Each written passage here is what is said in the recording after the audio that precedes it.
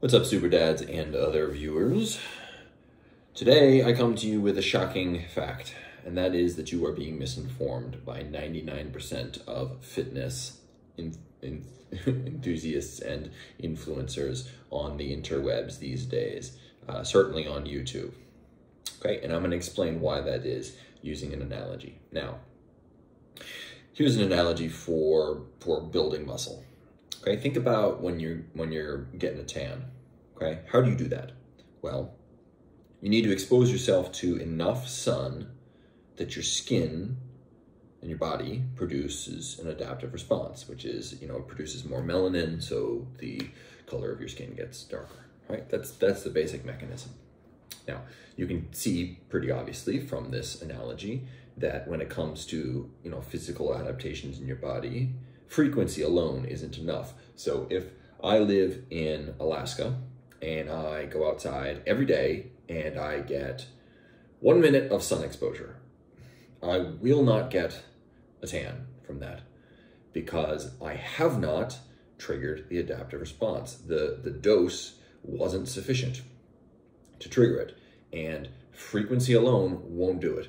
And so just going into the gym to touch the weights, or whatever the phrase is that people use, or things like getting in extra volume, these sorts of things, most of it's just nonsense. It's a waste of your time. At the least, it's a waste of your time, and at the worst, it's going to predispose you to injury and breakdown and overtraining.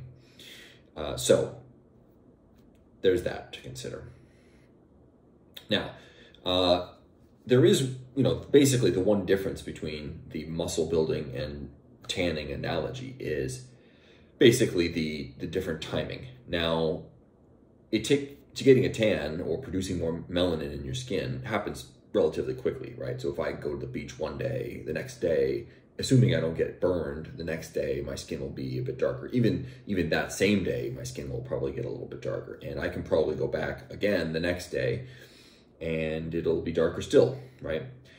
And obviously that doesn't happen as quickly when you're talking about muscle, because, basically with producing melanin, all your body needs to do is up-regulate its production of melanin, right? Whereas when you're talking about building muscle as an adaptive response to exercise, you're going to have to first repair damage, which takes a while. And that's usually when people talk about muscle protein synthesis being elevated for 48 hours after a workout.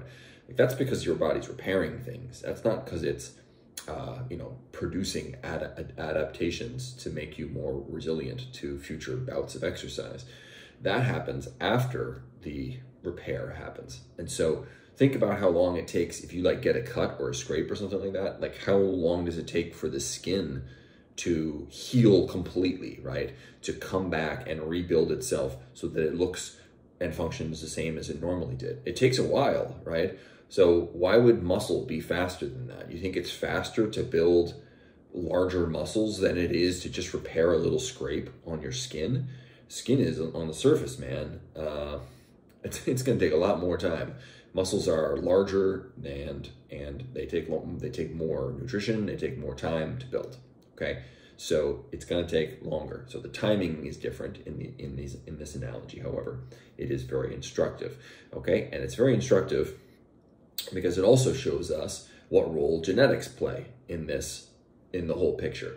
Now, there's a lot of influencers out there on fitness who basically say, anyone who talks about genetics is just coping, man. It's just cope, right? They don't work hard enough, or, it's an excuse or something like that. Well, I've been training consistently for 15 years, and that's just trying to build muscle and strength and stuff like that. I mean, I've been doing sports and exercise since I was 5, right? And it's still 35 years or something like that. So I don't think it's that I'm lazy, and I basically go to failure on every single set that I do. And I've worked out so hard and so much that I've injured myself plenty of times. So I don't think it's that I don't push it hard, or whatever, a wuss, or whatever their excuse is for this perspective. No, hey, listen, genetics are a real freaking thing, man. So my heritage is, Danish and Northern European and stuff. And there is a certain amount of tan that I can get, right? And it will happen relatively quickly. I actually get a little bit tanner than you might expect. But beyond that point, if I want to get more tan, right, you're talking about, I'm going to need to bust out the cocoa butter, and I'm going to need to start taking, I don't even know what supplements to take to get more tan, but it's going to become work. And I'm going to have to sit out in the sun with one of those mirrors on my chest. And, it's going to become a full-time job. And even then, I'm only going to get marginal gains to my tan. So, dude, it's totally a thing. It's a thing. Some people get more tan than other people, okay?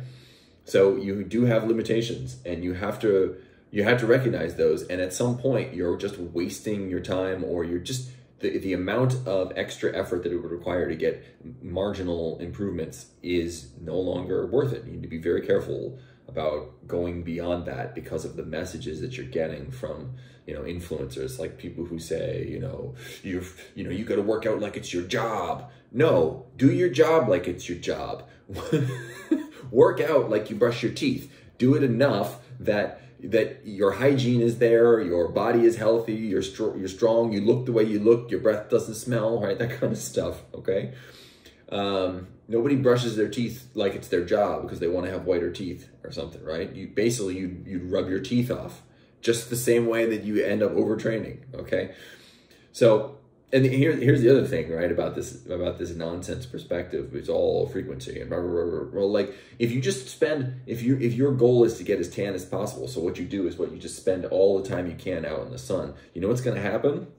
You're going to raise your risk of skin cancer, right? And it's the same deal with exercise. You can't just keep exposing yourself to the stress of exercise without your body breaking down and having lifelong injuries that will mess up your ability to do the things you want to do later in life, or even at the time, right? Okay, so here are the kinds of influencers out there that you've probably been bamboozled by in the past. One is people who, in the analogy, are just dark-skinned people, man. Like, some people have African heritage and their skin is just super dark, or they're Indian, or they're whatever, wherever they came from, their genetics dictate that they're just going to have darker skin. And this is the dude that can look at weights and get big, right? Or is already just naturally big. If you've ever seen a picture of those cows that have like the myostatin inhibiting gene or whatever it is, and they're just super jacked up, or the whippet dogs that are just muscles on muscles on muscles, do you think that they got that way through frequency of exercise, right? Do you think that they got that way because they're working out like it's their job? Hell no. They're just sleeping and eating and doing the stuff that those sorts of animals usually do, which is mostly just standing around. Okay, that's genetic. That's genetic, and some people are just muscular freaks. Okay, and so if you're following some dude on YouTube who's saying, "I look this way because I work out this way," and they just look completely unrealistic, it's probably because they have completely unrealistic genes, right? Genes that are just one in a million genes. Okay, so that's one group of influencers that are full of crap, and you shouldn't listen to because they don't know what they're talking about. Another one is the ones who, again in the analogy, use tanning beds and spray on tans. So these are going to be the people that are just taking that TRT and human growth hormone, and they got their cocktails and they're just juiced up and they got veins popping out all over the place, and they're 250 pounds at 6% body fat or something like that. Big old round delts and stuff like that. Okay, man, obvious. Those guys, you should be always on the lookout. Basically now, whenever I find some person who's talking about fitness, the first thing I ask myself is this person on something? What are the major markers? Because it's just so easy to get and so common these days. And unless you're the kind of person who wants to jump into tanning beds and use spray on tans, man, you need to be on the lookout for those scam artists, because that's what they are. Okay. Now, there are some people out there, like the biggest natty fitness influencers, your Jeffrey Verity Schofields and Alpha Destinies and Alex Leonidas' name and Natural Hypertrophy and all those guys, right? You know, they work out hard, they focus a lot on their diet, they do all those sorts of things. However, they're what I would call Sicilians in the analogy, right? Now, a Sicilian person doesn't, you know, like, they kind of olive colored skin or something. You know, they have a little bit of darkness to them, maybe a little bit more muscular than your average person, but it doesn't really stand out. However, they can just get way tanner than most people of European origin, certainly much darker than I could ever get. And here's the thing about that. People who can get really tan like that are also going to tend to be the ones who respond best to frequent sunshine, right? Like, because they have that much more capacity to get tanned, then they have that much more room to grow, so they have that much more ability to just, you know, respond to the sunlight. And so more frequent sunlight is going to benefit them, whereas for others it you know, it would sort of cap out or wouldn't necessarily provide the same benefit. Like, if you respond well to frequency, you probably also have the capacity to get bigger. Those two things sort of go hand in hand.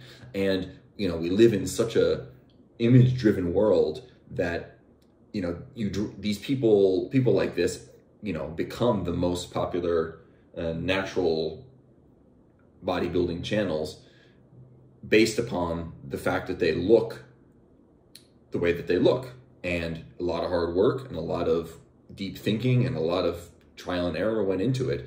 But there's also how many people who did just the same amount of hard work and just the same amount of, you know, trial and error and all these sorts of things, and just never, they just don't have the genetics for it. And so their message disappears because they don't have the image that sells a channel, right?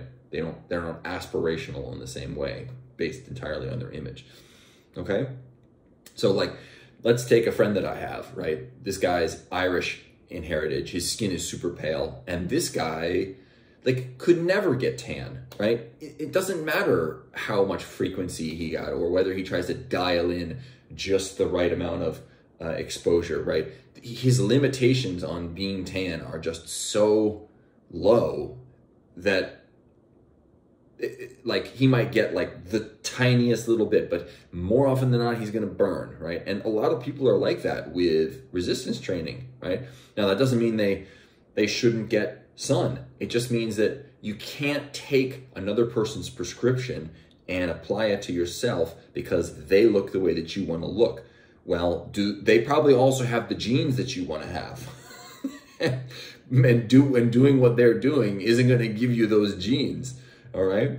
So here's the deal, though. Does any of this mean that if you have, you know, bargain bin level genetics in terms of building muscle, that you shouldn't be working out? Absolutely not. Absolutely not. And this is another argument that they're constantly making, is about, oh, it's just a reason to be lazy, talk about your genetics and stuff like that. I'm here to tell you, look, your genetics are absolutely a limiting factor. There is no way around that. And also, you should still exercise, just like you should still get sun every day, right? It's important for your health. You need vitamin D for bone health, for your immune system, for your energy levels, for your mood. All of these things benefit from getting sun exposure, right?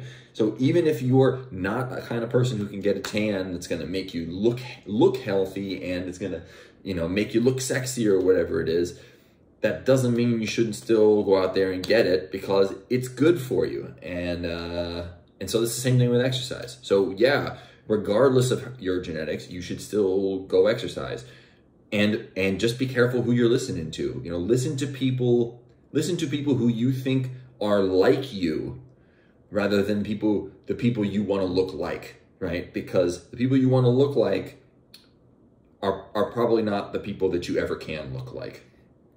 It's just unfortunate, and it's not a kind of message that's going to sell or make you super popular, because everyone wants to hear that the world is full of, you know, pixie dust and rainbow farts, and that's what it's all made of, and you can have anything you want and be anything you want, and you can do incredible things,